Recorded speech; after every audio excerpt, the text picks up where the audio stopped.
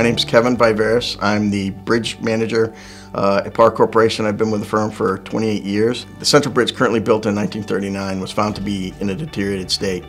The Rhode Island Department of Transportation retained Pare Corporation to do an evaluation of alternatives for either repair and or replacement of the structure. From that evaluation, a replacement alternative was deemed the most appropriate.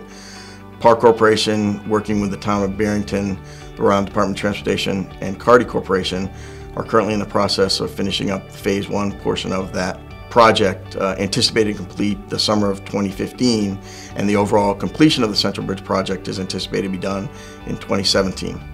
It's the first bridge project in Rhode Island to use the Northeast Extreme T-beam or next beam. It's a beam type that allows the contractor to eliminate the formwork while casting the concrete deck. The project had a number of hoops that we had to jump through. Most importantly was the DEM, or environmental sensitivity, of the project. The bridge spans the Barrington River, which is a migration route for the northern diamondback terrapin turtle, which is an endangered species on Rhode Island. The project's also located in a historic district, and there were several properties that abut the project that are historical significance.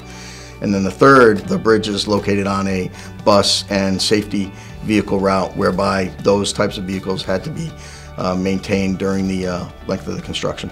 There are two major milestones remaining for the Central Bridge project. One is the completion of the permanent bridge structure, and the second is the construction of a bioretention pond that'll treat stormwater runoff before it enters the 100-acre cove.